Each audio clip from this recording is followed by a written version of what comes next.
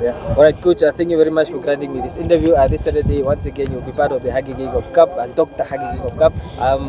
Tell us how does it feel and what does this mean to you as a coach and to your team? No, I mean it's. I think it's one of those cups that we've always respected, enjoyed over the years because it has been part of the development of football. It gave players opportunities to play against the best teams in SADC. Pirates was here before, Sundowns was here, we had Primero de Agosto, we had Zimbabwe, we had Zambia, we had Ghana, and then we had our local teams over the years. So it has always been an exciting tournament. It's just said that we'll not be remembering the big men, anymore, as a nation. And yeah, that's a sad part of it. But yeah, I mean, everything comes to an end at some point.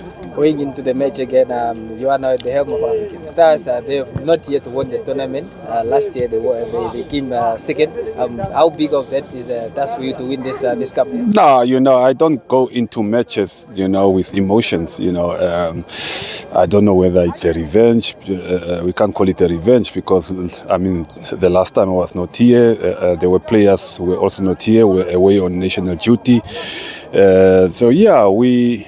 An ambitious team, a club, and we have to respect the game at the end of the day. So we're going out there to play to the best of our abilities, and yeah, we're not leaving anything for granted.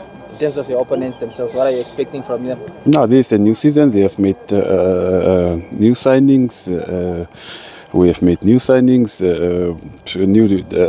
probably new dynamics. For us, it's just a continuity of where we started towards the last 11 matches of the league when I came in. And yeah, so it's just a build-up. The understanding of how we want to do things are clear.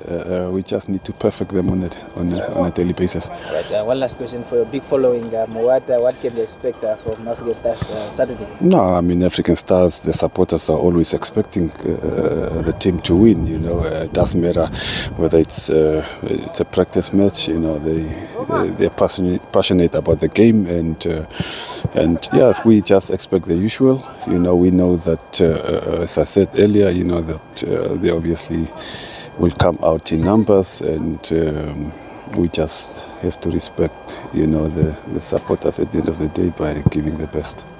Thank you very much. Sure.